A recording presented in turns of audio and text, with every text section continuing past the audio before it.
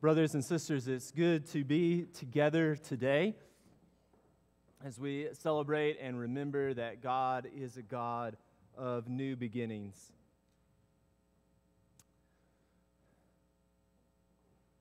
You know, singing He's Got the Whole World in His Hands brought back a little flashback for me. I went to kindergarten at First United Methodist Church in Somerset. If you know me, you know that I can't sing. But anyways, I sang that song as a solo at my kindergarten graduation. Never thought I'd be back in front of church trying to sing it. So forgive me. It's a new beginning. So we turn our attention now to the end of the Scriptures, if you will, but really the last new beginning. From Revelation chapter 21, verses 1 through 7. Would you hear now the word of the Lord? Then I saw a new heaven and a new earth, for the first heaven and the first earth had passed away, and the sea was no more. And I saw the holy city, the new Jerusalem, coming down out of heaven from God, prepared as a bride adorned for her husband. And I heard a loud voice from the throne saying, "See, the home of God is among mortals. He will dwell with them, they will be his peoples, and God himself will be with them. He will wipe away every tear from their eyes. Death will be no more. Mourning and crying and pain will be no more, for the first things have passed away." And the one who was seated on the throne said, "See, I am making all things new." Also he said, "Write this, for these words are trustworthy and true." Then he said to me, "It is done. I am the Alpha and the Omega, the beginning and the end. To the thirsty I will give water as a gift from the spring of the water of life. Those who conquer will inherit these things, and I will be their God, and they will be my children." This is the word of God for us, the people of God. Thanks be to God. Let us pray. Lord God, you have promised to make your dwelling among us. Indeed, you've even promised to be in our midst when we are gathered in your name. Make us, wherever we are, whether in this sanctuary or watching at home, make us aware of your presence among us. And Lord, by your presence through the Holy Spirit, so love us, so uplift us, so transform us, that we might shape our whole lives around the good news of your Son, Jesus Christ, the one who is the Alpha and the Omega, the beginning and the end. Come, Holy Spirit, come. Amen. It's no secret that I love the book of Revelation. While its words and its images are wild, and the interpretations of it that have been preached and wrote upon are even wilder, it offers a unique perspective on the whole story of God's redemption. Revelation even lets us see the end of time, which is really not so much an end as it is the beginning of something new. We get a glimpse in Revelation, even in the passage we just read, of the redemption of all things, of a new heaven and a new earth, a reality where suffering and death are no more, where God is dwelling among us. I love Revelation because of how it uses all the images throughout the Scriptures to sum up and retell the whole of the scriptural story, proclaiming Jesus as the cosmic king and giving us assurance about the world to come and perspective on the world we currently live in. Though the words of Revelation 21 might be familiar to many Christians, the realities that they talk about, that it speaks about, are utterly new, transformative, and foreign to this world. They are words that change everything. Literally, a new heaven and a new earth. All the old passes away. This is hard for us to even fathom. All of the cosmos, all of the world, all of the things we know, gone and replaced, everything made new. Revelation's vivid imagery suggests that even the ancients understood what they understood as the most elemental things in the universe, that those realities of the world would change as well. Of the water, that the sea would change from its stormy chaos and be no more, and that instead the river of life would flow from the throne of God, growing along its banks the healing for the nations. A fire that one day evil and injustice and those who cling to it would be burnt up, and that light would no longer come from the burning of stars, but from the very presence of Almighty God. Of earth and air, that there would be both a new heaven and a new earth, and that, yea, they would even meet together and be one. Now, I won't forget about teaching on this passage to my first confirmation class at Wesley United Methodist Church in Ludlow. We were talking about this passage, we were talking about new creation, and out of the mouths of one of our middle school students, they were trying to explain the passage to one of their classmates, but instead they explained it to me. He said, "It's like heaven and earth are coming together and becoming one." I'd never seen it like that before, but it's true. Indeed, the holy city comes down out of heaven from God like a bride adorned for her husband. In the new future, God promises heaven and earth are one. In making all things new, God even promises even to dwell among us. All the people will be his peoples. No more will there be divisions that we have created, no more the rebellion against God's perfect and pleasing will, and all things that are a part of this reality we know as life. Those things that we don't like, but we've learned to live the best we can with, they will be no more as well. No more tears, no more death, no more suffering, no more mourning, no more crying, no more pain. Can you imagine a world where all those things have died? Truly, everything would be entirely different. But of all those monumental, beyond fathomable changes that God promises, he promises a whole new earth and heaven.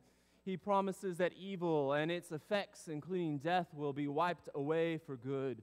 But the biggest change of all in Jesus' making all things new, what is it? The most glorious change of all that's promised, according to John Wesley, is the change that takes place in us, in humanity. It is the change that happens in people, in you and I, in humankind. And this glorious change is that God works in us to completely restore the image of God that we are created in. We are changed where sin and all of its power working within us is not only forgiven, but it is completely gone. The constant relationship and union with God that we were created for becomes a reality.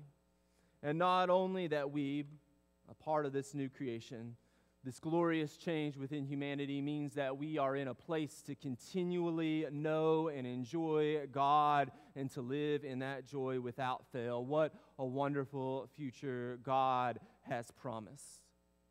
Yes, these beautiful words and varied images of Revelation put life and death and life again in a new perspective for us, a God-revealed perspective that we are meant to embrace and live into. It speaks to us of an amazing assurance that indeed in the midst of life's chaos now all will be well. In fact, this passage is one of the recommended passages in the United Methodist Book of Worship for services of death and resurrection. So I'll confess that I've chosen this scripture passage to preach on for many a funeral. Its promises in the face of death are stunning, assuring, powerful. It puts death into perspective as a failing, faltering reality that will ultimately die itself. Overcome by the presence and the light of the Lamb of God, the firstborn from the dead. And in doing that, it beckons us to live our lives now with eternal perspective. So this past May, I had the honor of preaching again on Revelation 21 at the graveside service of a clergy colleague and a dear saint who faced death much too early. and yet who had lived with such clarity and perspective on life and God's love that sharing about her life seemed to shine the light of eternity back on this life. Many of you knew the Reverend Amy Calder, and her faith inspired many here at Madisonville First United Methodist Church and beyond. It was here where she was a member. And it struck me that what I felt led to say at her service of death and resurrection, whether you knew Amy or not, what I had to say about this passage then might be the best illustration for what it means to have these scriptures, the reality of God making everything new, but the way you live in perspective. So with her husband Shelley's permission, I want you to hear these words that are from Amy's graveside service, but they're really about all of us letting the realities of Revelation 21 shape your perspective and your living. So will you hear these words? I saw, I heard. These words are trustworthy and true. I will be their God, and they will be my children. In the Bible's final book, in the next to final chapter, we hear these words. John, the word's writer, has been given grace to see the truth and to invite the whole world to live by the truth of God's ultimate triumph and commitment to humanity in Jesus Christ. And as I heard the family and others reflect on Amy's life, I reflect that, like John the Revelator, Amy was a person who saw, who heard, who knew the truth as it was in God. And in seeing the truth, she lived by it. And she invited others to live by it as well. She saw that there was going to be a new heaven and a new earth, and she invited you to be there with her words and with her actions. She saw that the home of God was among mortals, and she started each day with hours spent in the presence of God. She saw that the words of God were indeed trustworthy and true, and she read and she studied and she taught and she preached the Scriptures. She let the trustworthy and true words of the Scriptures form her imagination and her whole way of living. She saw that while the day is coming when mourning and crying and pain would be no more, that mourning and crying and pain are present realities now. And if there was something real going on in someone's life, she cared for them, she cried with them, she stayed with them. She saw that she was God's child and how God deeply cared for her, and in response, she cared deeply and vocationally for her own children. She saw that God was making all things new in Jesus Christ. And in response, she lived to help make people new, championing for others what she had experienced in Christ, and in life and in death, she put herself in God's hands. She saw, as she dealt with that disease that led to her death, that one day death would be no more. And she embraced that resurrection hope, that everlasting life that she found in Jesus Christ. And wherever she was in life and in death, she put herself in God's hands. She saw that those who conquer will inherit these things. And she sees now, not from afar as we do, but face to face with the Lamb of God. That indeed the Lord is her God and she is the child. And we gave thanks there in that cemetery for those who see and share with us this vision. We give thanks for Amy, for she saw a new heaven and a new earth, and she helped many to see it as a daughter, a mother, a wife, a teacher, a missionary, a pastor.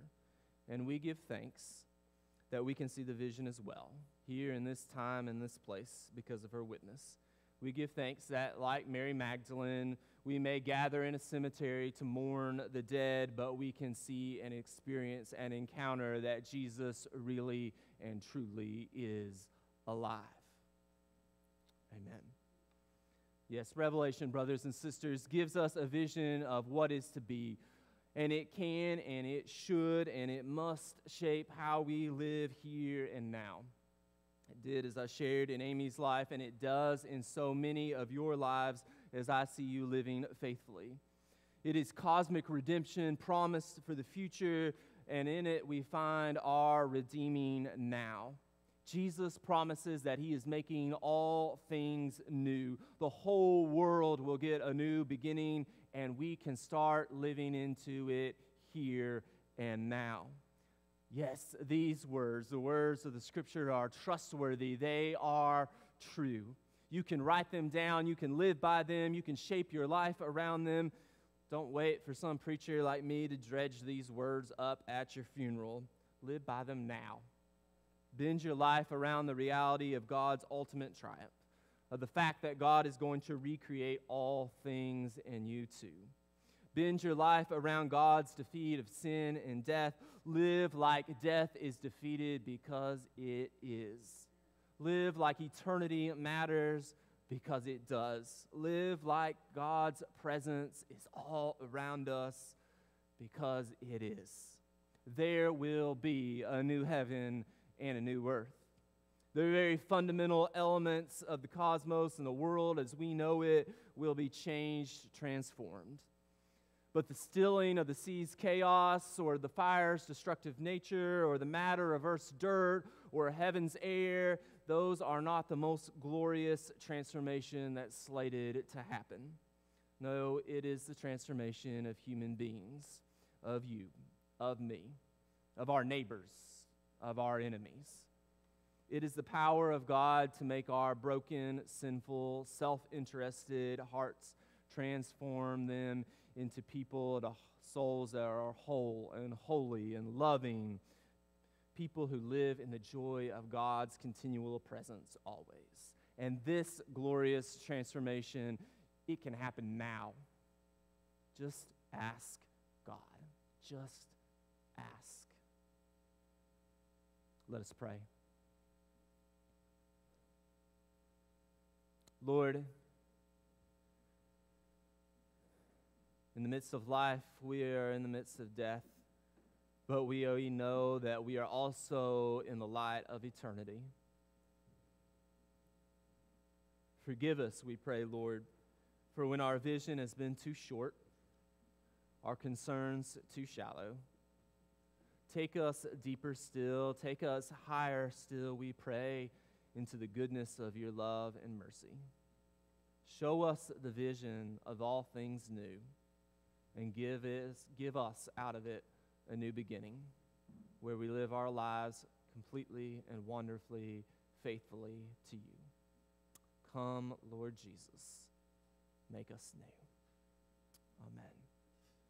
And brothers and sisters, I invite you as we sing the hymn of invitation today to be moved by the words of the hymn.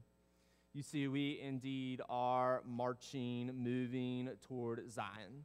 We are being moved towards the vision of God's kingdom and God's wholeness. This is what Zion is. It's the idea of the place and promise of God's presence, of God's wholeness. We are on the way there together, church. We're on the way there now. And as we live into God's promises that all things shall be made new. So, come, we that love the Lord. Let our joys be known. Let's stand together and sing.